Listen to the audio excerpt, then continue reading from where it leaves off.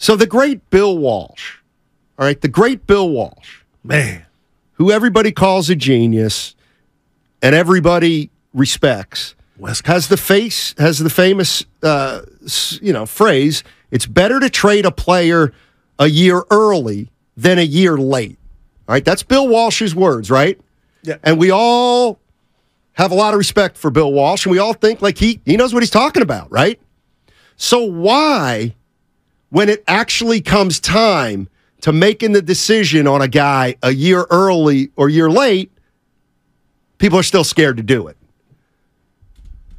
I get it's hard to do. He's saying it's really hard to do it, but I would rather get rid of a guy a year early than a year late. So I'm going to now extrapolate that, and I want to know what Warrior fans think. If the Warriors, let's say Wiggins comes back, I'm going to go worst case this scenario. Year. Okay. Wiggins comes back, Peyton comes back, they lose in the first round. All right, they lose in the first round. Right. What are you going to do? Like, are you going to bring Steph, Clay, and Draymond back? If Draymond says, you know what, I'm opting in for my last year, so I'm going to play one more year here. So you bring those three back. Gotcha. Wiggins, Poole, Looney. All right. Hey, we got our six. We're going to run it back again. Are you going to do that? Yes. And let me just tell you something, Steiny. Wow. What else can you do? Now, you can move one of the big three, or you can move I'm assuming Poole, or you can try to move Wiggins, or you can try to do something so that you won't, like, to me, if you can't bring back the same team if it doesn't end well this year. To me, that would be kind of the definition of insanity. But I get it. What else are you going to do? Right. Well, you're going to trade Draymond or Clay. All I'm saying is, and I'm not advocating for got you, Steiny, what I'm saying is, if Bill Walsh says it's better to get rid of a guy 1 year too early than 1 year too late, and we all agree that's a great strategy, but it's challenging, and you got to be if the Warriors don't go anywhere this year, why wouldn't you think of trading Draymond or Clay? Well, it's twofold. I tell you what. And I keep going and bringing this guy's name up, but I mean it. David West. And David West basically gave the Warriors culture the biggest compliment ever about what the team was dealing with that didn't get out. Now, things have changed. And if you're right, let's say they lose in the play-in or they lose first round and it's ugly, we may see stuff come out, finger pointing to where the handwriting, like Dre says, on the wall, and he may be like, get me out of here. My thing to you is Joe Lacob taking into account Wiggins' absence? Not what they were before Wiggins went out, but when it was go time, what they didn't have at their disposal. 2, you just gave Wiggins his bread. You just gave Poole his money. My thing is, and what I'm hearing that bothers me, and I'm going to get to Bill Walsh in 1 second, is you cannot tell me these guys don't like playing with each other. I'm hearing so much. So you don't think there's anything to Poole? I'm sorry. You don't think there's anything to Steph, Dre, and Clay not being into Poole? Well, it's not a marriage in the sense that if they're not, so you're fighting against it. Like people say, yeah, they clearly don't like him. You're like, that's not the case. No. I think they basketball like him. He probably gets on their nerves. But they could have prevented Poole from getting his money in the offseason if they thought he was close to getting the bag when Dre was like, he's going to be a factor. My thing is, Steiny, you have rubbed off on me. It's attrition. Guys are slowing down more than it is. I don't like Poole, so this is what we're going to be on the road. I don't think that has enough gravity to where that's the reason. Now, you could trade Poole. You could trade Kuminga. I'm saying if this thing gets ugly and they get bounced, everything's on the table. And about the great Bill Walsh, Steiny, that was Bill. But what if you have this run that the Warriors are currently in? So Bill Walsh didn't have a run? No, I'm just saying he might have been so cold that he didn't care. That's right. But we saw the Giants where they gave contracts for kind of what you did for us. How'd that work out? It didn't. Right.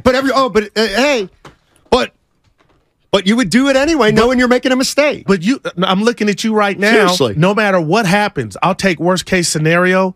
I don't see a scenario to where Klay Thompson's moved. Like, I don't think Klay, Dre, and Steph are 80% of what ails you.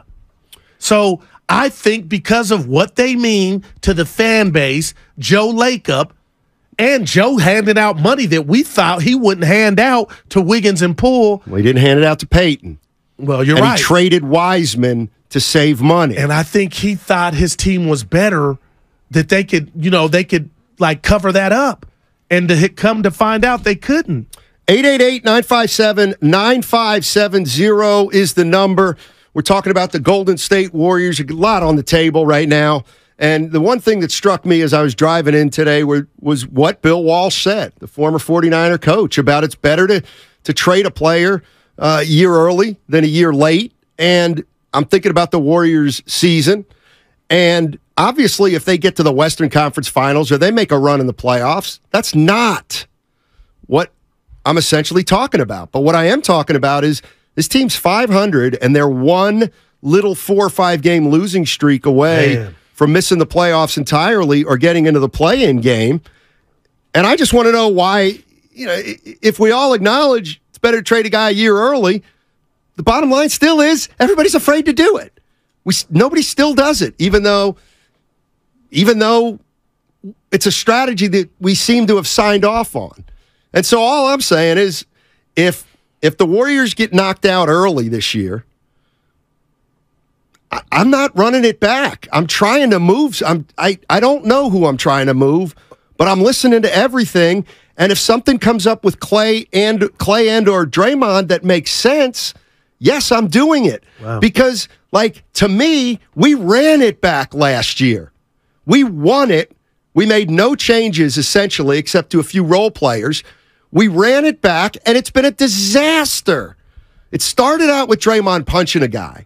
So my feeling, if you go 42 and 40 and lose in the first round in 5 games, you can't. I mean, that's ugly. You're gonna bring the top 6 guys back again and say let's try it again. I'm sorry. I have to. Okay. I have to address that 6-man core. But I'll say this: there's only 2 people that meet that criteria in regard to the Bill Walsh. You trade him a year too soon, and that's Klay and Dre. Right. Okay, I get that. I think if it ends 42 and 40 and they get bounced, I think Dre is out. I think he wants out of here. That's just me. I could be totally wrong, but Klay, Steiny, I'm sorry to watch where he's at right now and him get through the dark valleys. And I know here again to the people out there, he ain't 2019 Klay. I think he has a sentimental, emotional thing that he won't get moved. It would be one of the young pieces, Kuminga or Jordan Poole, because watching Steph Curry right now and where he's at in that game in L.A., Steiner, he's got a lot in the tank left. So if I'm Lacob, maybe he's saying everything's on the table for me to get immediate help and better pieces. And some of me does wonder if the Looney Dre dynamic of I'm not looking to get my shot, I'm going to get the rebound. I'm talking about Looney. Kick it back out. If now we're talking about an older core, maybe they need somebody that can put the ball in the basket between the two, and I'm wondering if that's kind of ran its course.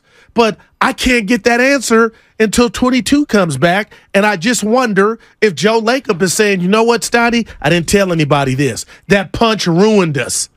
Why do we need to see Wiggins kind of come back?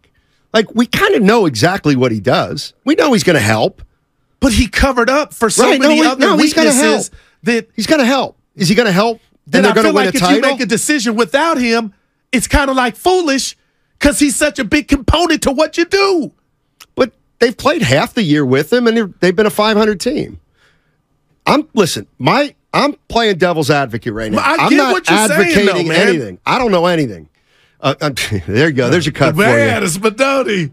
But the only thing I'm saying is let's look at the 2 ways you could look at this. Let's say Poole and Peyton don't come back. Okay, and you get bounced early. Well, yes. Then I think while I still probably wouldn't do it. Okay. Because I've seen enough. If that were to happen, then I guess you do bring everybody back and say, well, that was just a bad year. and Wiggins, had personal issues, and Draymond and Poole this. Yeah. But now we're a year older, and we're going to go through a regular season again, and I don't know. I think that, to me, is kind of pie in the sky. It's interesting that you say you've seen enough when yet, Steiny, without Wiggins, they still yet to stink in a playoff game. So that's all but I've watched them all year. Yeah, I got you. So does the punch not mean anything?